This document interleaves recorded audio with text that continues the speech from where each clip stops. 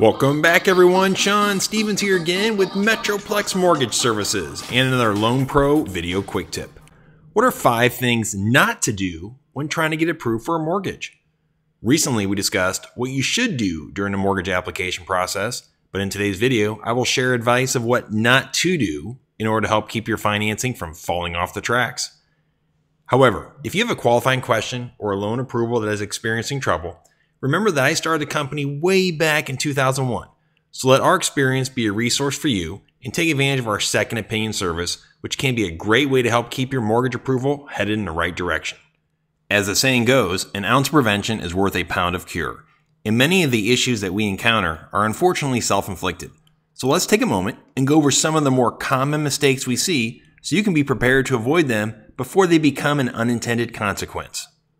First off, do not apply for credit. It can be common to receive invitations for credit cards, furniture stores, electronics, appliances, and the list goes on and on. But simply put, do not respond to these offers, as any additional inquiries can be a factor towards lowering your credit score.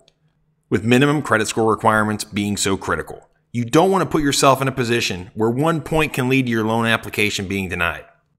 Next, we will review charge-offs and collections. While this may sound like the complete opposite of what you should do, whenever you make a payment on a negative account, such as a charge-off or collection, depending on the date that account last reported to the credit bureaus, any additional payment can have the impact of updating the most recent activity on that negative account, which can turn an old problem into a new concern. While sometimes paying off negative accounts may be required for loan approval, with our credit expertise, we can provide the proper advice so you know the pros and cons before you make the payment.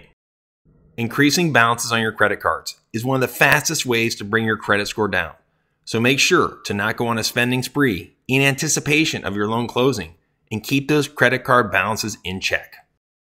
Next on the list, do not close out credit card accounts.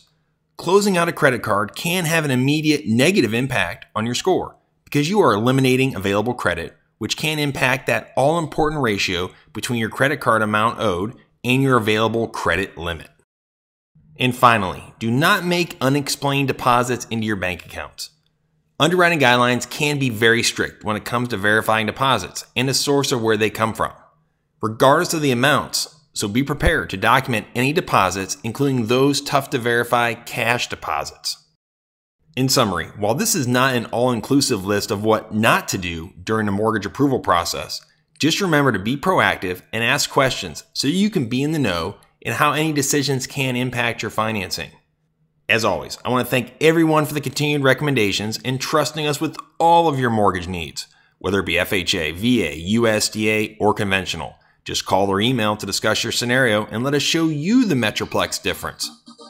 I want everyone to make it a great day and look forward to seeing you right here for the next tip of the week.